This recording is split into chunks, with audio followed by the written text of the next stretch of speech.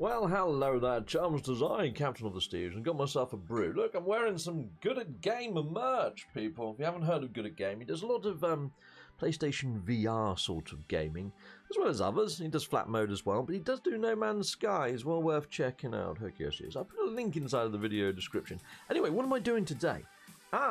Today, I'm inside of No Man's Sky, and I'm hunting for treasure yet again. So people have been hitting me up with screenshots and giving me comments and all sorts of helpful sorts of urges in the right direction of how I can get some more treasure. So I think I found a system inside of game where there are sort of like, I know, some buried technologies on planets. So yes, I've been digging up bones, but people said you want to pick up the technologies on planets as well, because that works too.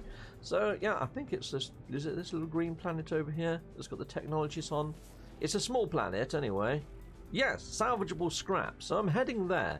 Now if you want to come here as well, people in the view of us, let me just put up the coordinates on the screen there for you.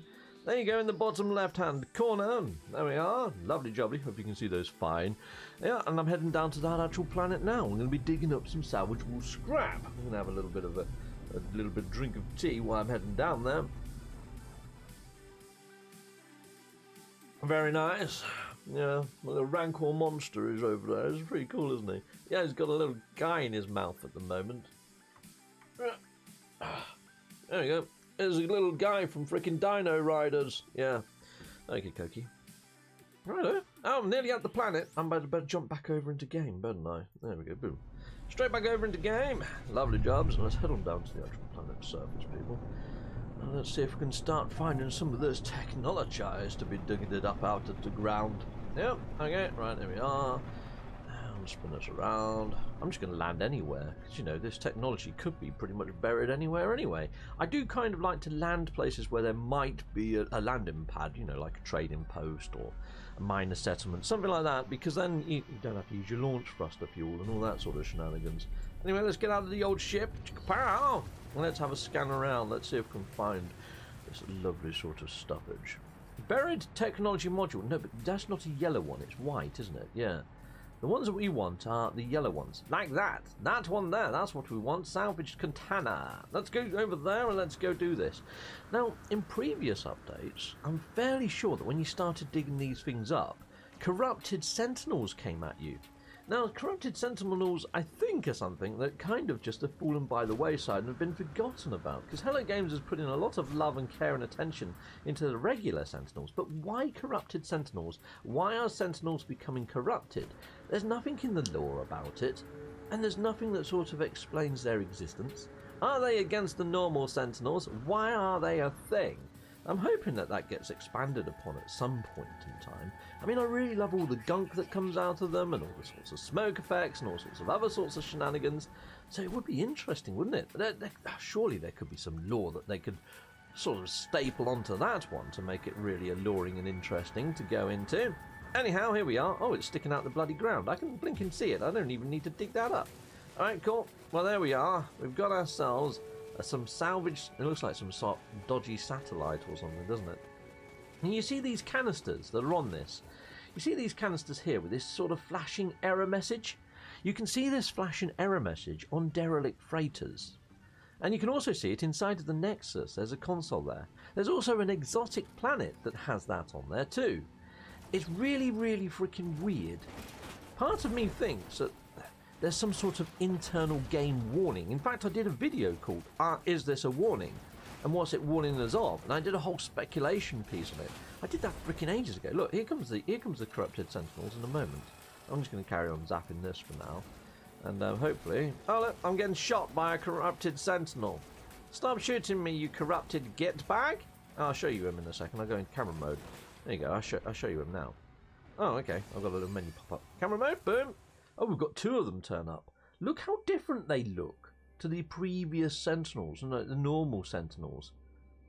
They look proper evil, don't they, these things? You know that new ship that we've got, the Utopia Speeder? It almost looks like it's made out of the same sort of parts as we've got on our Utopia Speeder, doesn't it? You know, very gunmetal grey and angry looking. Yeah, very similar in fact. Anyway, let's get rid of these guys. Take that, you little git bag. Yes, in the freaking face. Yeah, kaboom. They still do those shields that they summon up that look like Triforces. Take that, you freaking gitbag. Yes, I turned you into a beer keg. Yeah, like freaking Harry Potter with my wizardry. Take this, you. Run away. Okay, I'll hit him with a grenade, maybe. Oh, wrong button. Boom, gotcha. Oh, there's another one. I've run out of grenades. Okay, fine. I'm just going to have to finish you off with my pea-shooter bullet gun. Take that, you. Pow! And you get the normal pognium. You don't get anything new for killing these guys. Now, I've already got the treasure for taking out that thing. What was that? What was that treasure I got?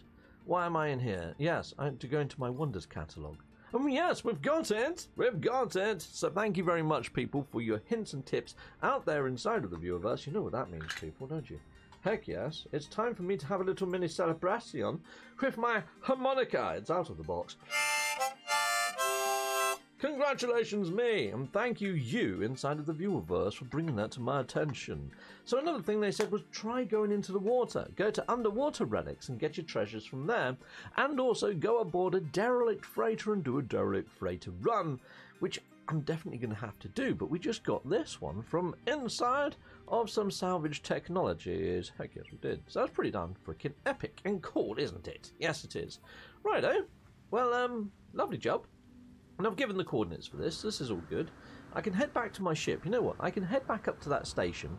I can create a save by jumping in and out of my ship. I can pick up one of those distress beacony things to call in a freighter, a derelict freighter, and I can do that next episode. Well, my ship's a little bit of a walk away. You know what? I can't be freaking asked. Just bring it to me. Okay, coolio. Lovely jobs. Take off, and I'll head on up to the station. I'll throw that into a save. And yeah, we've got ourselves an extra treasure, people. In fact, I can just jump out of my ship and stuff here, right on the planet.